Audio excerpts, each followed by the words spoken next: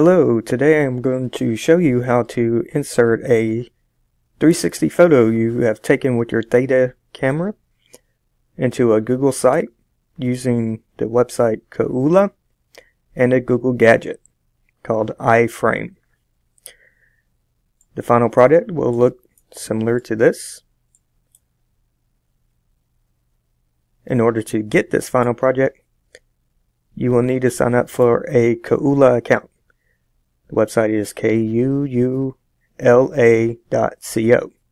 Once all that has been set up, you will need to click the upload button.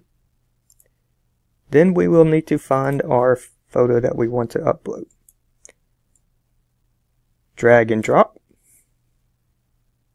It will begin uploading the image, which should not take too long. We'll give it a description.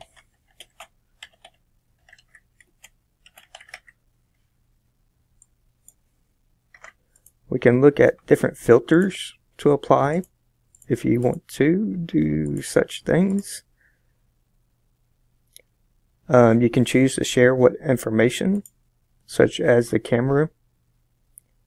The heading will be where the north or first look starts. When you move your screen around and click the set heading button, that will be the first view of your photo. Now, once all the settings and options are the way you want it, click Post It, and your photo will be on your Kuula page. Then we will come back to our Google site. Since we are adding one, we will have to click Edit Page. Scroll down, find where we want to add our new photo.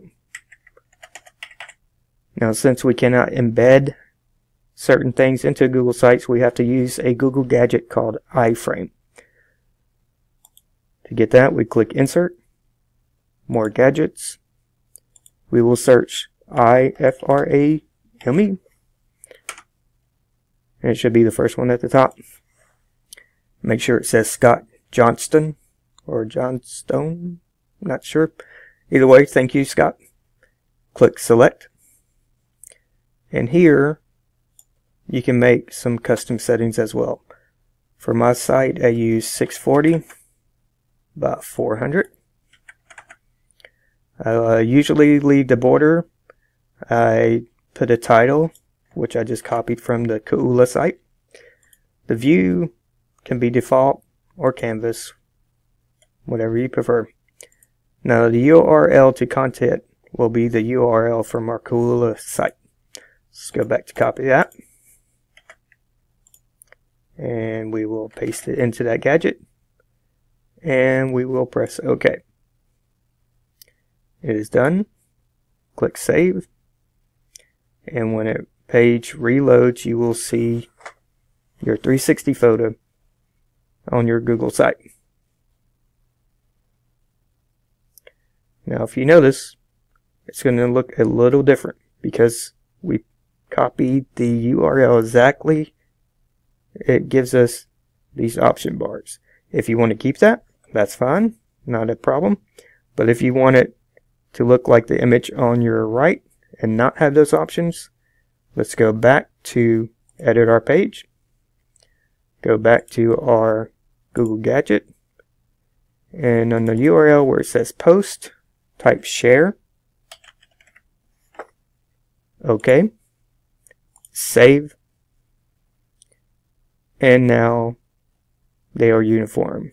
Your users can click and drag, look up and down and all around, and who knows who or what you might see. Thank you.